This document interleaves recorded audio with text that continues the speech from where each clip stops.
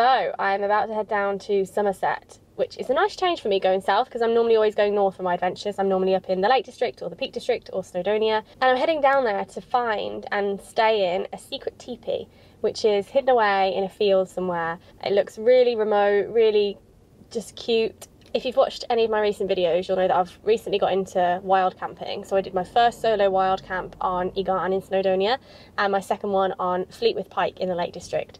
Both amazing experiences, both very different experiences, but I wanted to do something a little bit different and have a bit of a different aspect to it. So I found this secret teepee on Wildpoint, who are sponsoring today's video. And Wildpoint is a website where you can search for wild camping spots, but they're all on privately owned land all over the UK. So you get the aspect of being wild and out in a really remote place without loads of other campers around you, but you're on privately owned land, you have permission to be there. Because that's the only thing with wild camping, is it's technically illegal. So the great thing about Wildpoint is that you can find these remote places, but you don't have to worry about being asked to move on halfway through your nice sleep. So I'm going to head down to the secret teepee. I actually bypassed Cheddar Gorge on my way, so I'm going to stop off at Cheddar Gorge, have a little bit of a wander, and then I'm going to go find my teepee.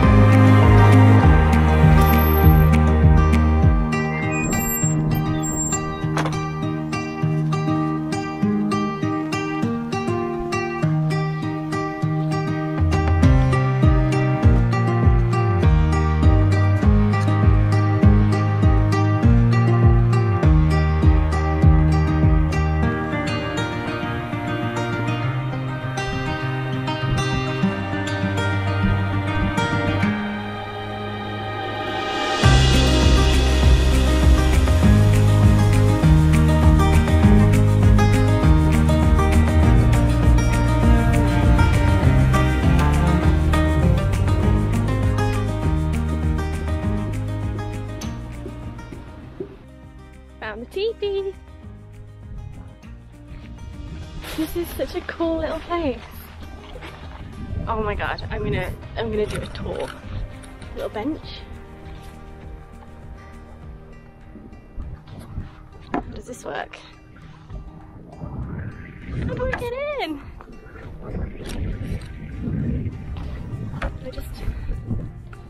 I don't know how to get in. Do I just do that? Well, let's just do that. It's huge in here.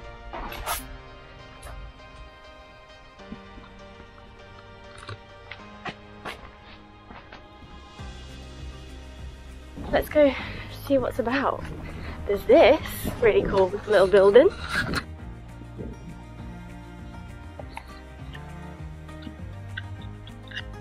No, we don't get in there. Okay, that's just for decoration. It's cool, it's cool. Got a hay bale over here. This is the kitchen in a horse box.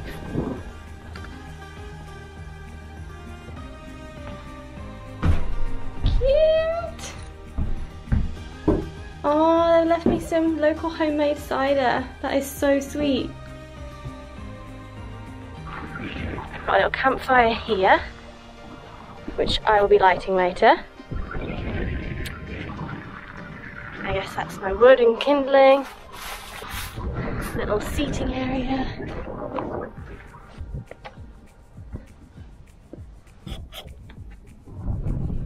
I don't know why I'm showing you a toilet, but it's just really cute, look.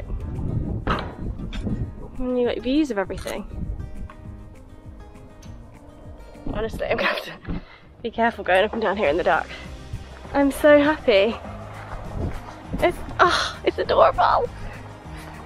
Well, I don't know what to do first. Normally I have to pitch a tent or something, and I don't. So, I don't know what to do. Okay, so I'm going to attempt to build a fire. That's the first thing on the agenda. It's fire building, and I'm not very good at it.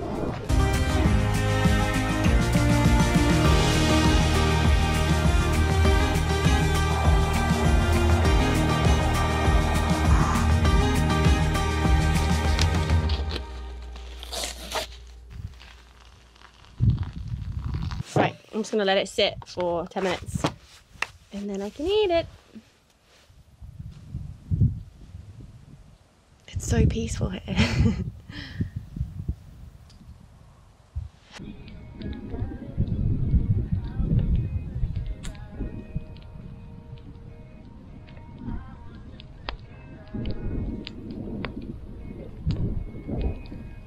Can't work out whether it's weird or cool that I'm just sat in a field by myself eating next to a fire.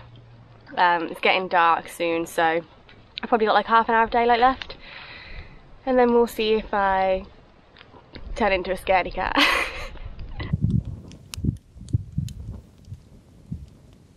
If you've never roasted a marshmallow and then squished it between 2 chocolate biscuits, you honestly haven't lived.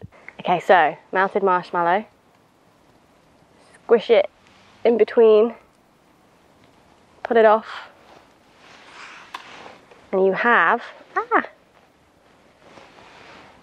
a small, look at that. I'm so happy right now.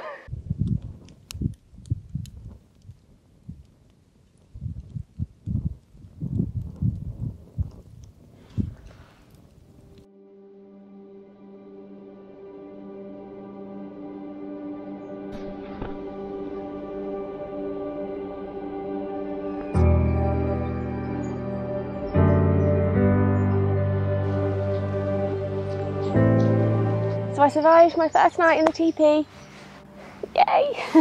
Total transparency, as always, I was definitely a bit of a scaredy pants last night. Of the 3 solo wild camps I've done, this was definitely the scariest for me. Something about being up on a mountain just makes you feel so much less accessible. So I think being on ground level, so closer to civilization, definitely made me more apprehensive. I had a lovely evening. I roasted marshmallows, had some dinner, sat by the fire, and then it got dark and I was like,